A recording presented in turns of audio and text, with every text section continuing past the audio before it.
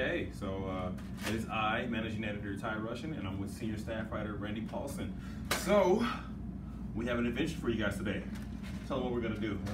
So we're going to taste test these Cheetos Mac and Cheese bold and cheesy flavor bowls, and yeah, we'll give you our reactions as we eat it. Yep, we saw this on the internet and we're like, yep, let's try this. And so I'm just gonna record try it, and see what the camera captures. So what are those things in there? It looks like cheese, little bits of cheese. Oh, all right. Okay. So add water to slightly both. Okay.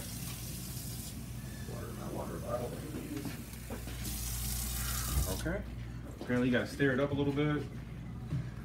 Ooh. 2 to 3 minutes for maximum. Wow. Stirred seasoning pouch mix 2 to 3 minutes for maximum cheesiness. Yeah, I like that. I like that a lot. Okay.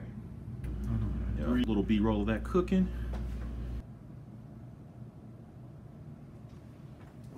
All right, that's precise instruction. Oh wow, look at that. I know, aggressively orange. It's so orange. Oh no, I know. I'm like making myself more work as we go. It's like they just took Cheetos and just crunched them up and made dust. It's probably what they did, honestly. I mean, if they did, I'm not mad at them. Maybe change the consistency and make it macaroni from it. Yep. It's like fine dust. That's pretty good. Yeah. You gotta stick for 2 to 3 minutes for maximum cheesiness, Jeff. Alrighty, so we have both stirred our macaroni and cheese for 2 to 3 minutes for that maximum cheesiness, as you know, the box instructs us to. You ready? Yeah. Let's do it.